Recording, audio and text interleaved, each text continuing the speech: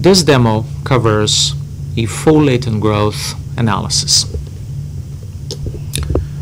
So I'll conduct my analysis, full latent growth analysis, using this model here with these results as a basis.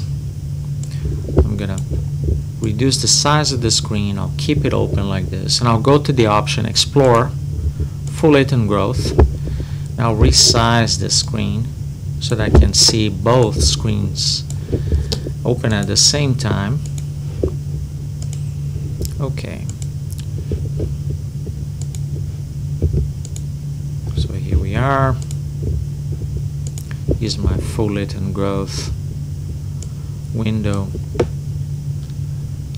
Let me move the screen a little bit to the side. Okay, so I'll conduct a full latent growth analysis, which is essentially an analysis of the effect of any variable, including indicators, in my model on the links in the model, including the link that includes that particular variable. So I will conduct a latent growth analysis where my latent growth variable will be a latent variable, and it will be this one, ecollaboration. And this is first degree latent growth. So here are my main results, the latent growth coefficients. And I have two relatively strong latent growth coefficients.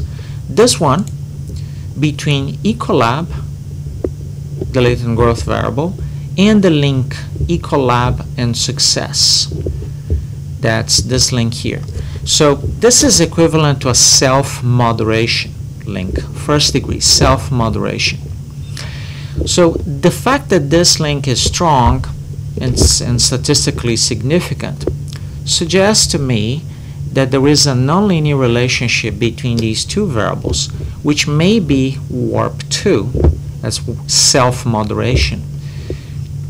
Now if I go to degree growth second degree, I can see whether this is a double self-moderation, which would suggest a WarpPLS relationship. I can also see that in a direct moderation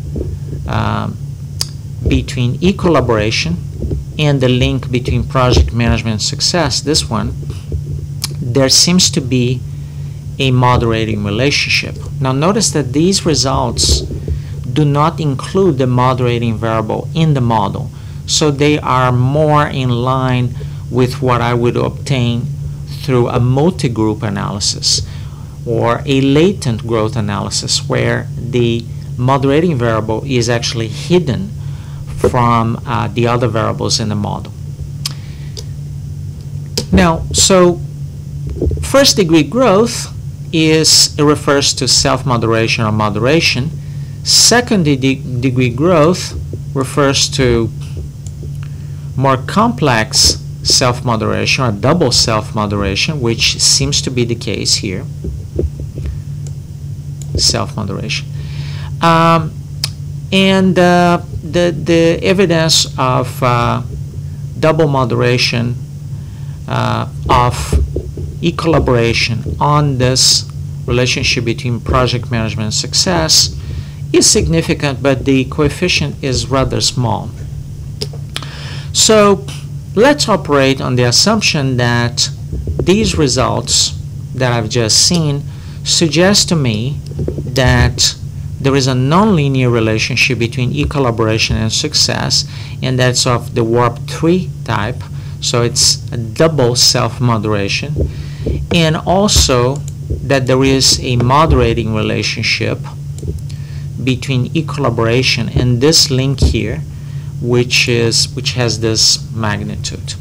So what I'll do is I'll change my model and see how the model looks with these new relationships settings.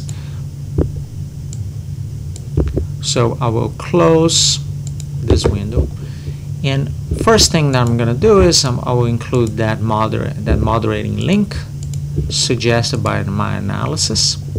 I don't actually have to do this. I could just use the results of that analysis in a paper. But I can also change my model based on what that analysis, full latent growth analysis, is suggesting. So I'm going to save model and close.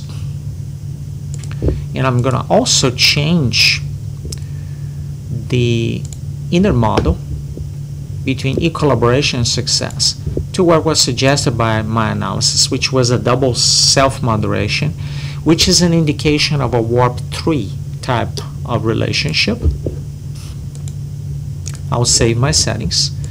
I will perform the analysis, and I can see that this link became significant, although it's rather weak. And there is a moderating relationship when I include that relationship in the model, and it's rather strong. So let's take a look at the plots associated with this. So the plot for the nonlinear relationship is here, and the plot for the moderating relationship is here. This is a 3D plot, and this is a focused graph of the moderating relationship. And so this concludes this demo.